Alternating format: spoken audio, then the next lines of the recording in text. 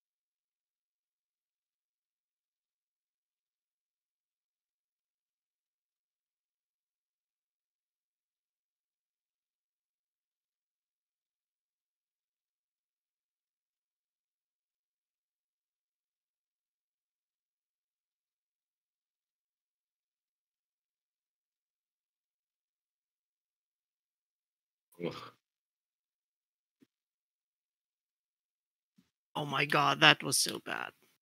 Same. Thank God there was a third lap because the first two were over 36.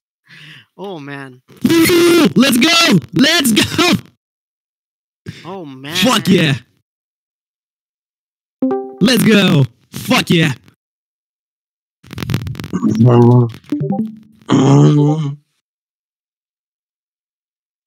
Let's see how it goes in the actual race.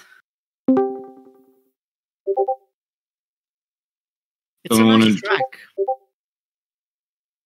Just posting results. I hate this track. This is one of the worst tracks in the game. Oh, really? So pointy. Yeah, it has some pointy corners. Is like racing on the teeth of a comb. I think it needs some extra runoff space. That would help. So it flows a bit better. Someone screenshotted the results. I got, yeah. I posted them already. Nice.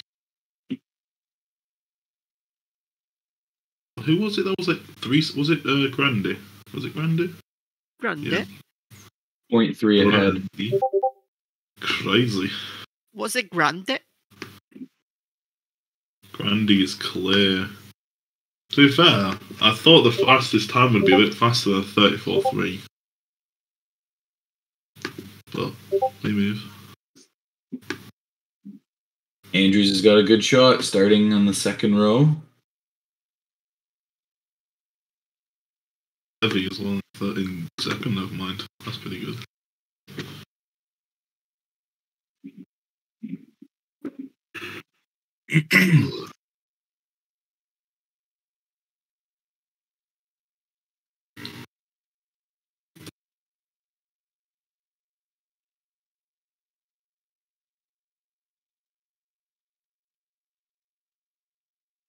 Uh-oh. Oh my god. I think I saw someone lag out. Oh my god. Someone drove right off the track. Yeah.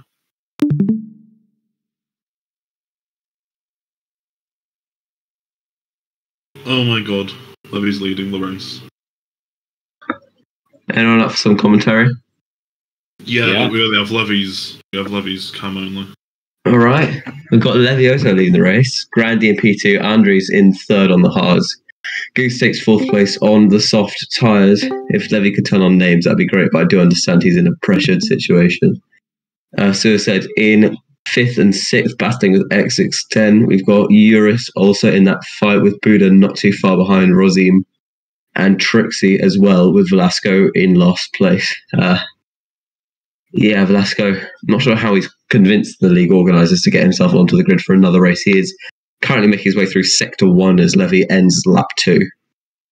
17 seconds off the bat, kind of a Alessio De Leda situation. Okay, I think he's cursing me.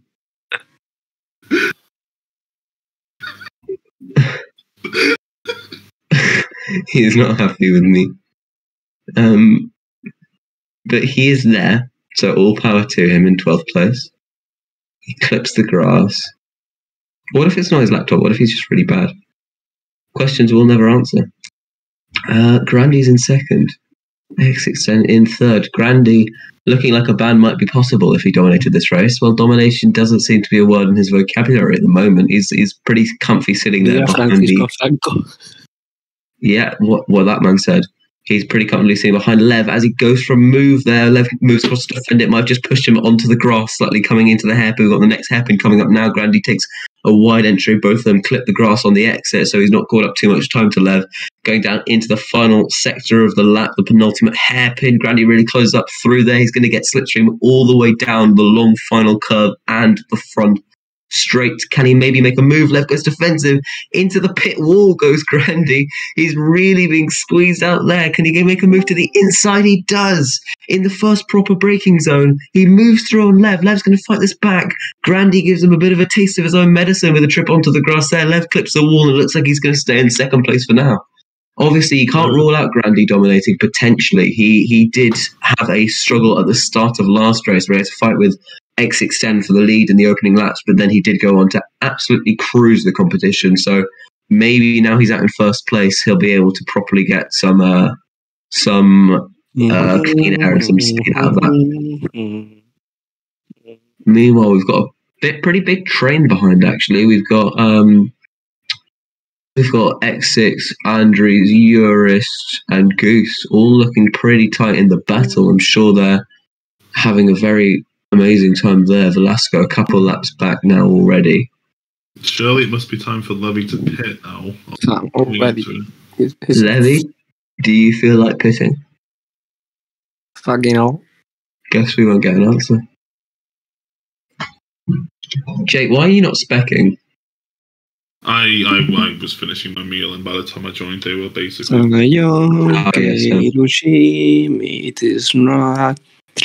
That's some radio interference, sir.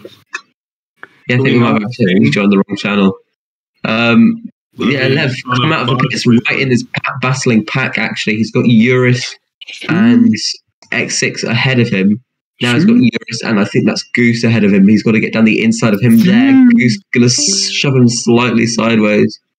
Eurus just ahead. He goes for the move on both of them, gets through at that sweeping hairpin, and they're all now behind him with him on much fresher tyres. That didn't really look like it was going to ever cause him problems.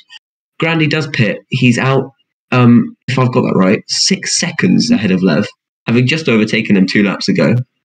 Is now 6 seconds ahead because of the time that Lev lost in that last lap on his fresh mediums. Grandy's on the sauce, which have less longevity, but he's going to just really look to stretch that advantage at the moment. 7 seconds is the lead Grandy has now. Domination looks like it might be entering his vocabulary at the moment. Box. Velasco's coming into the pits. I wonder if he'll be able to undercut anybody through this. He might be able to lap himself for the 3rd time this race. Oh my lord. He does. He comes out of the pits behind Grandy, ahead of Lev. Grandy making his way through that straight just above. I mean, we'll see him as he comes through over here. He's properly to sector 2 now. A smooth operator. He's not so smooth. Juan's race is going at the moment, unfortunately. Operator. He's tried to cut me off. But Lev is losing about a half a second per lap on this guy. Like a roller coaster. And Lev's having a pretty good race. So Grandy is not a slow boy. Actually, the sucks, my friend. This is a piece of shit. Well, I'm not happy there on the radio. Buddha is in his first ever Challenge League race. We're really glad he's trying to stay, and he's performing quite well. He's right in the battling pack of all the oldies mixed with Andries, X6, Goose, Urisu, and Hecht with Trixie just a little off the back of that pack. I mean, that'd be an amazing thing to be able to get a camera on, because that looks there's a proper battle going on at the moment. As it is, not much happening here. Jake, how's it developing? Grandy's utterly dominating. I think Lev just caught by a second, so I think Grandy made a slight mistake. But at this rate, Grandy keeps this up, but he's obviously going to be removed from CL just because he's so fast. Yeah, very interesting. And as it stands, if Levy can keep this up, he might end up being the fastest CL driver to maybe fight for the championship. Interesting. That's true, because obviously if Grandy is removed after this race, not making any promises, but yeah, if Grandy is removed after this race, the battle falls into the hands of those who will be allowed to race. Oh, bro. Yeah, exactly. Eurus is just as shocked as I am. And that's really showing that he can have the pace to challenge once the Finnish driver is removed. Also, he's come around the final corner now. Jesus. Oh, he's pitting. He's pitting there. Well, he'll be clear of Levy, I'm sure. Is it him pitting? Yeah, it is. Yeah, will he pit and come out of Lev? He will. Wow, he's an entire pit ahead, plus 2 seconds. Yes, and a bit as well. He's got a pit and a safe couple seconds. And Velasco pits again. I wonder how his pit crew will react to him again. I think he got slapped by one of his engineers. Yeah. We've got Andries and Goose battling in the background. They're chasing down Rosine, who has a 9-second gap. I mean, saying this, Lev is in himself pulling away from that battling pack. He's 9 seconds, nearly 10 seconds clear of Rosine. As he comes into pit now, he will come out ahead of that pack. They're making their way up to the final proper breaking point at the moment through the flat tack corner. They're nowhere near him. He comes out safely ahead.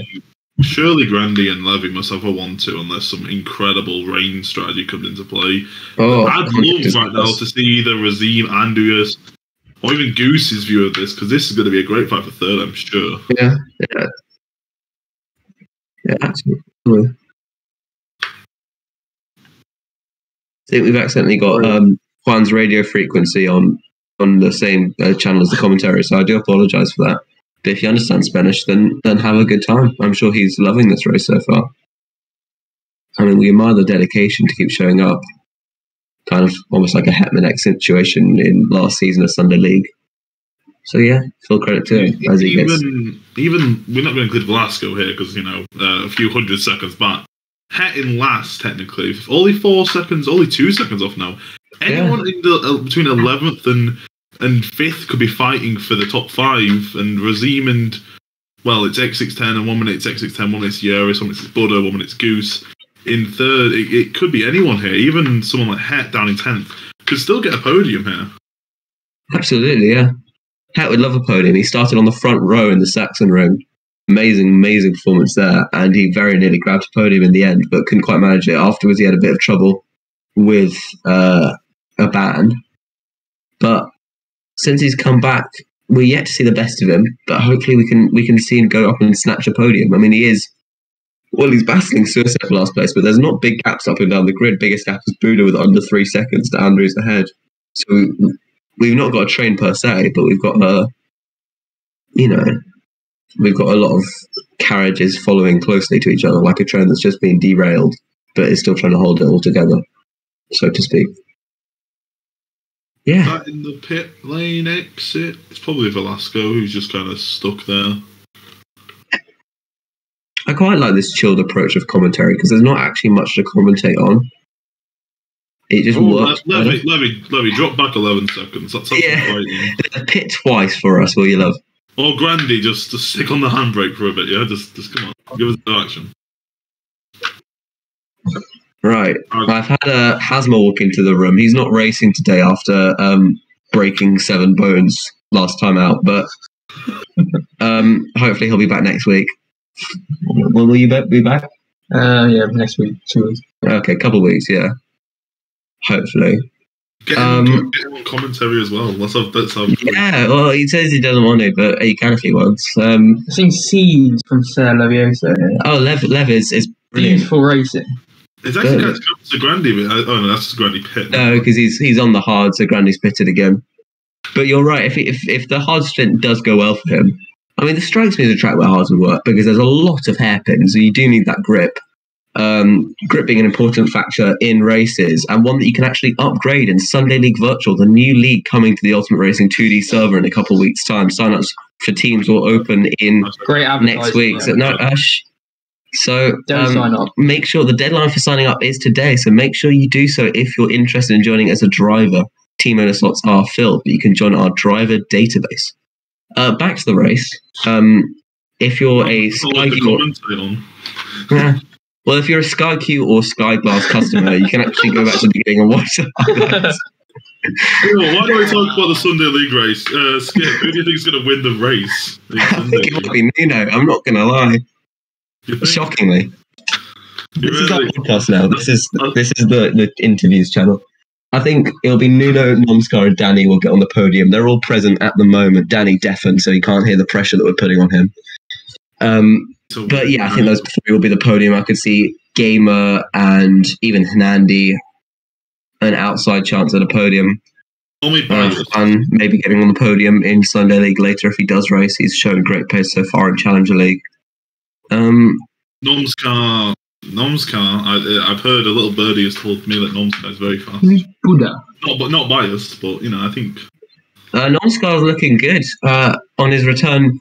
We're not sure if he'll actually return as Nomskar for this race. If he does, then that kind of screws him over in the Drivers' Championship because he'll have 2 entries out of each race, about half a season, or 3 or 4 races. But if he does return as Nomskar, all credit to him, Nomskar is back and ticking up the podiums on the mega table once more.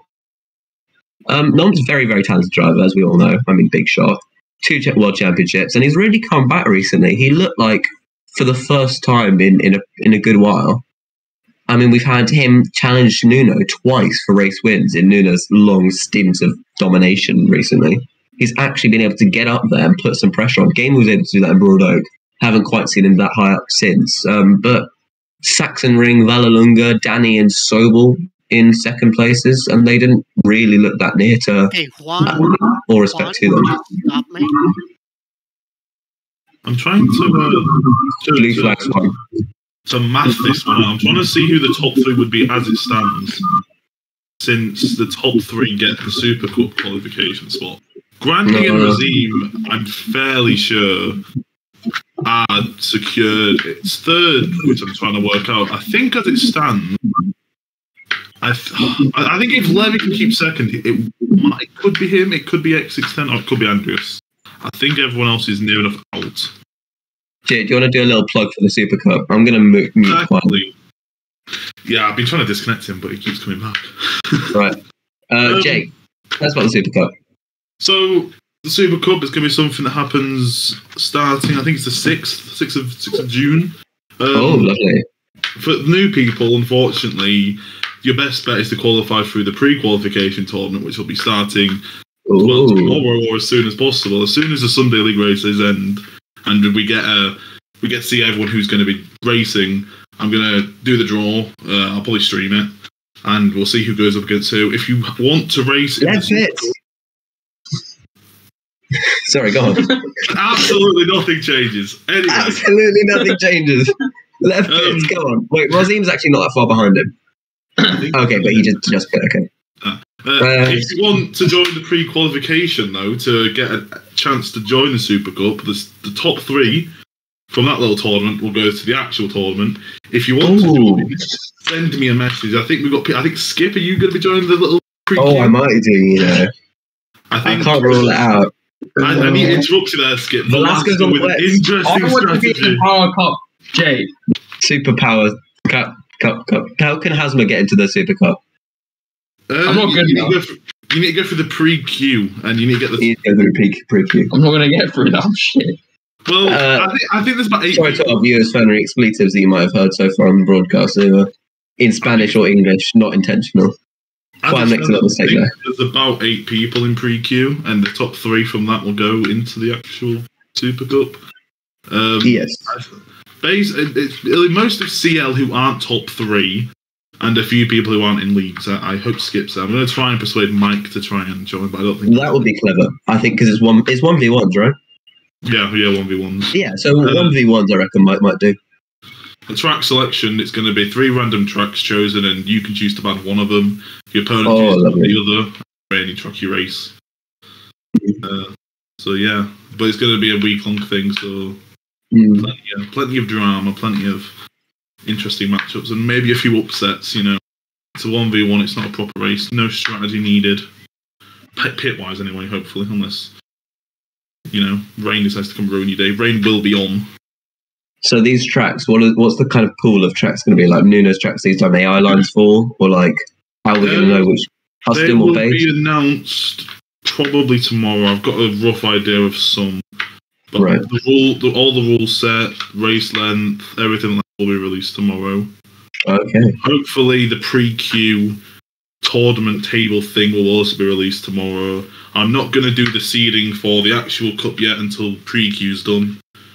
So then we have a full 24 drivers to match up with each other. But if you're in top 8 in Sunday League, you automatically get access to the second round. Oh, amazing. I don't think the top 8 in Sunday League will change unless someone can overtake Rito. But I don't think Rito will be attending anyway. I think, it's probably also if people just can't make the races, then they might have to drop out and give it to the ninth place. But rain. Velasco's put on the right tyres about 5 laps early. Velasco, the absolute... Velasco's a rain god. 360 seconds back is pit for the soft. Nobody can predict what this man does. Lev stays out. That's actually an interesting call. I wonder why he has done that. Because it's going to be a while till the rain. It'll be like 10, 15 seconds. I mean, if Levy wasn't to pit and Razim tries the Inters, which he is. He is. If Levy... it's not impossible. He'd have to pit this lap. He'd have to pit this lap to cover him off. Yeah.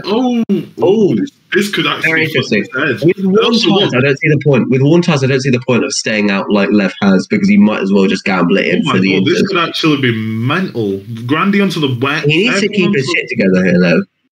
Lev could actually... This could be a fight for second here. 7-second gap. 6-second gap. Levy must pit. Here he goes. 6 seconds. Grandy, as we can see, is that him rounding the final corner? It isn't. But is that him rounding the final corner now? It might be. He comes out. Yes. But Lev is on the correct tyres. Grandy's on the Inters. Lev is on the full wets, and it will just get wetter. It's only going to get wetter. The rain's getting wetter. It is. The rain is getting wetter. Scientists have discovered the rain is wet, and it's only getting wetter from here on in. Velasco the god. Velasco the god. Onto the softs after being on the right tyres. He didn't actually want to be on the right tyres. We have to ban him. I think Levy's got this in the bag. He's on the wets regime. I think he's just about got this in the bag. It was looking a bit sketchy for a second. But Grandy, meanwhile, nearly a lap ahead, is in the middle sector on the final lap, about to win the race. Let's see if there's any battles going on. We'll follow him to the end. I think he's coming around the final part of the track now. Grandy, in this final ever race in Challenger League, is about to come across the line and win the Season 4 Portuguese Grand Prix as the rain intensifies in... Yes. Goose here for 8th. We can't tell who's going to win that fight. But... We've still got position shuffles going on. We'll see what the final screen says. It's Grandy who wins by 21.55 seconds. Hey, scroll back up. I can't see who's in second. Lev, obviously, in second. Grandy takes fastest lap, because obviously... By like half a... Wow, that was a good fast lap. Razim in third, and then... Okay, I missed the rest of the results. Bye! Love you. Well, that was fun. Grandy with domination. All right.